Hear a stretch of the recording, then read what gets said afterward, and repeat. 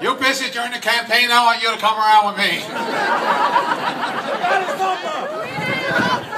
Get his number. I want to be absolutely clear.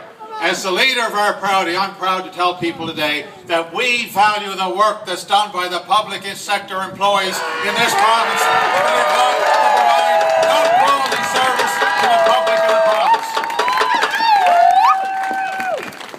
I don't buy the fetish with privatization that the Premier seems to have latched onto. As others have said, there's nothing new about it, there's nothing innovative about it. All you have to do is look at the case of Arthur Porter in Quebec and say, how has privatization worked out for them in the province of Quebec?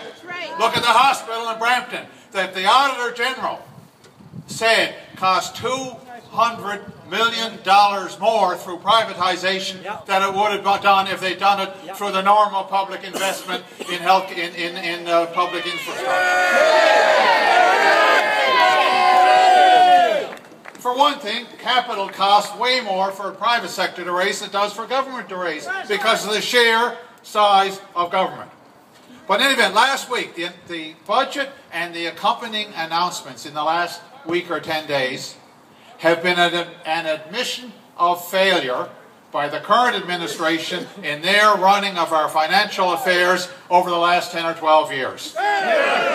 With all that wealth from oil, they're in the dying days of their administration coming in and admitting that they've made a hash of it, and then bringing in drastic changes to policy. A government in its dying days has no business implementing that kind of change without going to the people first.